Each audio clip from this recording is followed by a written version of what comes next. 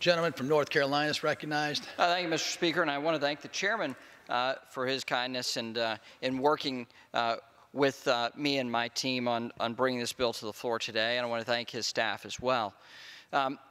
What we have today is the Protecting Consumers' Access to Credit Act, a bipartisan piece of legislation that we have both Republicans and the Democrats in the Senate in support of, as well as Democrats and Republicans here in the House of Representatives supportive of. The issue we're dealing with is one of the biggest challenges facing our country, which is the decline of lending to consumers and small businesses in small towns and rural communities like the ones I represent in Western North Carolina. It's the same issue facing so many in urban settings as well. This touches all of America. But the story in rural America is bleak. Community banks are closing at a rapid pace, and small businesses are struggling to find loans. Many Americans don't have the savings to cover a common $1,000 emergency like a car repair. That's not just a rural issue. That touches all American communities. The good news is, after the financial crisis, innovative companies and banks partnered together to find new ways to help hardworking Americans and small business owners. They call it fintech. These innovative companies partner with banks to help small businesses get a loan. They help young people get out of student debt. They help everyday Americans find the financing they need to lead better lives. Now, this should be something heralded by both parties.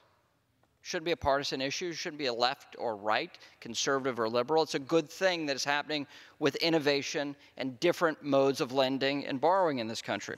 And while this era of financial innovation is brand new, the actual structure supporting fintech is based on one of the oldest bedrock principles in American law. The fundamental concept is called valid when made. Valid when made, or what the Supreme Court referred to in 1833 as, quote, the cardinal rule, end quote, of American interest rate laws, provides the legal foundation for how fintech companies partner with banks. Well, I don't have to share with the ranking member or other members of our chamber that banks are heavily regulated. And if they even partner with another firm, that too is a regulated thing. Yet all that changed when the Supreme Court declined to hear the case of Madden versus Midland Funding. In Madden, activist judges on a federal appeals court broke with a long-standing legal precedent of valid when made, and instead held that the 1864 National Bank Act did not have a preemptive effect on loans created under this fintech bank partnership. Now, the legal framework has been around almost for 200 years, and the particular law that we're dealing with has been around for 150 years, roughly speaking. The decision, though, this decision has created uncertainty for fintech companies, financial institutions, and credit markets generally. According to a study from Columbia and Stanford universities, Madden significantly reduced credit availability in that affected region. And this matters for all Americans because of the effect it's having.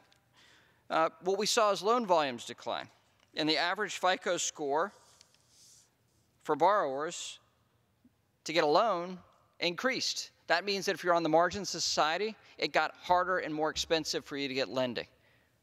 So it's a bad case. Simply put, this should not be happening. And if we're serious about financial inclusion for all Americans, we need this bill today, a bipartisan bill. We need it. And if we're serious about modernizing our financial system, we need this bill passed into law. And if we are serious about helping everyday Americans, not just the fortunate few with unblemished credit, we need to pass this bill. I'm pleased this legislation enjoys support from my colleagues on both sides of the aisle. I want to thank Representative Meeks, Democrat of New York, Senator Mark Warner, Democrat of Virginia, and Senator Pat Toomey, Republican of Pennsylvania, who worked hard on this bipartisan bicameral legislation. It's important, it's needed, it will have a positive impact on people's lives. All arguments that have been made about this bill, against this bill on the floor, don't actually focus on what is important and necessary about this legislation.